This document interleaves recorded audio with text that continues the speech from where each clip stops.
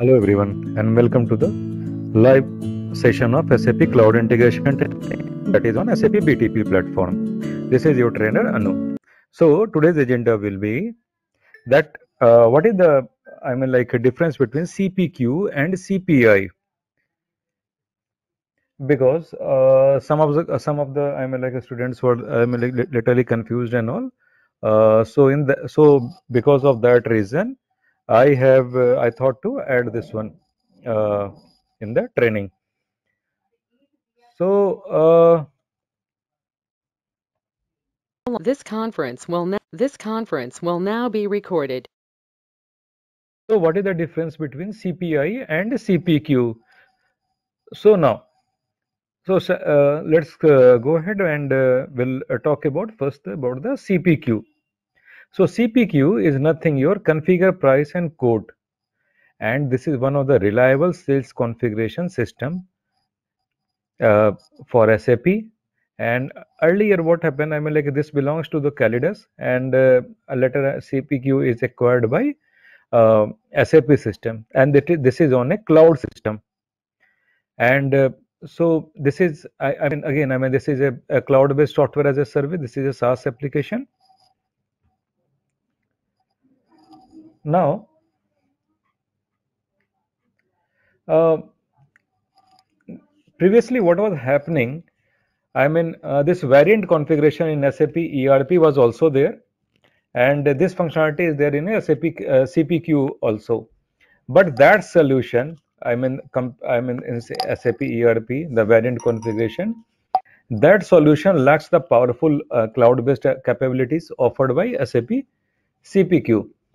The code creation process is quite complex and not user-friendly in variant configuration in SAP ERP. This SAP CPQ enables basically the sales team to sell faster and better by reducing the overall sales cycle timeline. And with this easy to configure solution to categorized complex products, business can go to the market quickly. Then the solution provides by your Salesforce team with a quick view of pricing without having to juggle multiple multiple price sheet, and can generate codes of more than 10,000 line in just a few seconds. So you can imagine, how that much faster is this SAP CPQ nowadays. And this SAP CPQ also prevents manual errors, which are basically otherwise uh, inevitable in a fast-paced environment. And this sales team can also see all relevant discounts and margins easily for use during the quoting process. This accessibility is still confidence, and that your sales representative, you can trust that much, that the sales team should have that much confidence that your sales representative can submit the right codes to your customer without any human error. And this CPQ basically, usually, the integration between CPQ systems and all, what are the systems by which this CPQ is going to connect, is mostly happening between CRM and CPQ, and CPQ and ERP system. And what are the key capabilities of CPQ? Like fast selling with guided selling feature, then scalable cloud-based applications system. This one is, then automated approval workflow and reporting, then professional proposal generation, and seamless connectivity and AI-driven codes and all. So this is one of the important one. This AI-driven codes, and now I will give you the overview of each and every capabilities and all. This first will go for this scalable cloud-based application. Is thus actually it is available from any place, any device, anytime, and CPQ enables your Salesforce to always be responsive and productive, because, as I said, it is available from any place, any time, and from any device. Why? Because it is on the cloud. Then SAP CPQ is scalable because this solution is based on native cloud architecture, which is allowing it to integrate with any other cloud-based applications. Now, second one is automated approval workflow and reporting. In the traditional world, I mean, getting an approval from a sales manager for a quote can, take a lots of time, and because of he has to do lots of validation steps, and which is actually most of the time it is a repeating and all.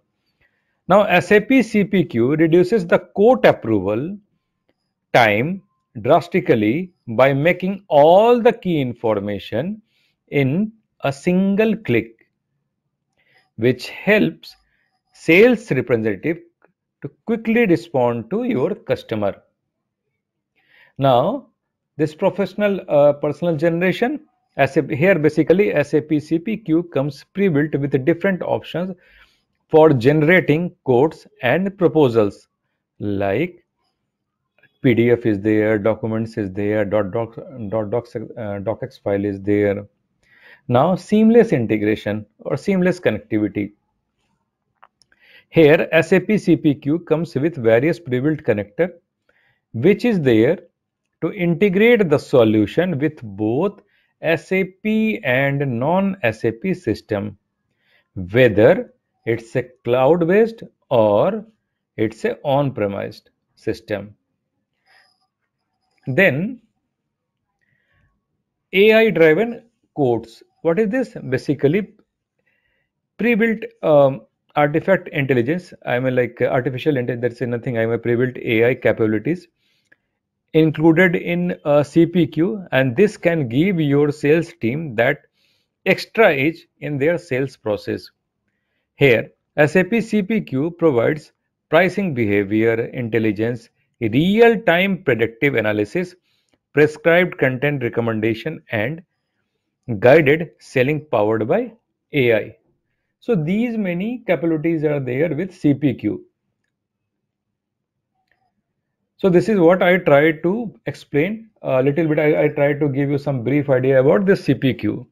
Now we are going for CPI. What is the CPI? CPI is Cloud Platform Integration, or you can say it's a Cloud SAP CI, that is a cloud integration. Now this one, SAP CPI, is a middleware. It is there for the integration purpose. Your CPQ was SaaS and your CPI is your PaaS. Here, basically, you can design, develop, and monitor kind of thing in CPI. In CPQ, the software is already built and you are just using it for your business purpose. But in CPI, basically, you can integrate multiple systems. You can develop or design your own integration with any other system, whether it's a CPQ or ERP or CRM, whether it's a on-premise or cloud-based, or it's a SAP or non-SAP systems. So here, build is nothing. You're basically when you are doing to develop something, when you're starting the coding, and when you're starting the development, when you're trying to integrate with any system, in that case, this comes under build. Then monitor. Again, you can do the testing also. If suppose you have developed something, you can do the testing and monitor how messages are, once you have developed something, once you are integrated two systems, and then you wanted to see how messages are flowing from one system to another. Some those things comes under monitor. So basically, your CPI is nothing your cloud-based integration tool, and your CPQ is nothing your application. It's a kind of application which is going to be used by the business, and those things and I already covered. What are the things CPQ can do, what are the capabilities CPQ can do. So basically it helps the business, but CPI will integrate applications or business, whether it's a CPQ or any other system or any other ERP system is there.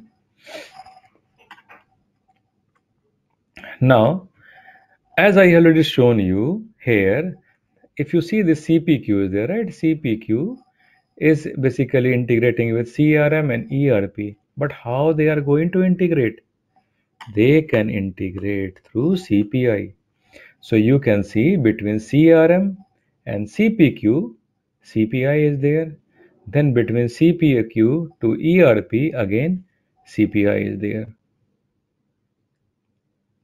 So if suppose if CRM is trying to send some data to CPQ or CPQ is trying to send some data to ERP, how these things will happen? It will happen through CPI, whether it comes between CRM and CPQ or it comes between CPQ to ERP. This is what the use of your CPI system here. Now, I will show you, even if you go to the CPI in discovery, you can see there are around 5 to 6 packages are there, which include CPQ integration with ERP or CRM. For example, I have opened this one, which is SAP CPQ integration with SAP HANA. And if suppose I am going to the first one, you can see the CPQ is sending a data through HTTP protocol and all, and it is going to send the data to whom? It is going to send the data to S4 HANA, a kind of our ERP system. Then again I will show you some other artifacts also. Suppose I am going for replicate material from SAP Business Suite. If I go here,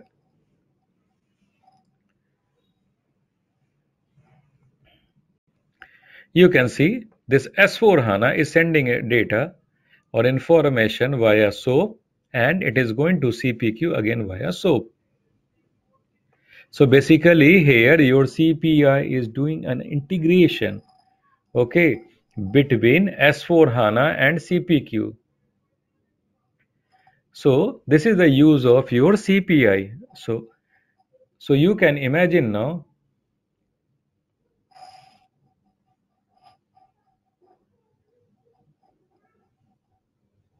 So you can imagine some data this S4 HANA is trying to send to CPQ, though we know that what CPQ can do. This is nothing basic configure and then configure pricing and quote, right? So here you can do, your sales representative is very excited and all right. They are doing they are getting AI driven things and all right. They are getting their quotes and all, everything they can do. But what happened? S4 HANA is trying to send some data to CPQ, or this CPQ is trying to send some information from here to S4 HANA or ERP or any other system. Then what it will do? It can't do directly. So in that case, the use of this CPI is coming, and it will basically integrate S4 HANA with CPQ or vice versa between CPQ and S4 HANA. This is what the use of CPI in terms of CPQ. I try to say in terms of CPQ and ERP, I have tried to show you. So again, I am repeating you, the CPI is nothing your cloud platform integration, which is there to integrate, but your CPQ is basically an application. This is SAS thing, and your CPI is a PaaS, platform as a service, and CPQ is software as a service. So CPQ is basically used by the business. CPI is used by the integration content, or you can say the developer kind of thing. And the purpose of CPI is to integrate multiple systems. There, one system can be your CPQ also.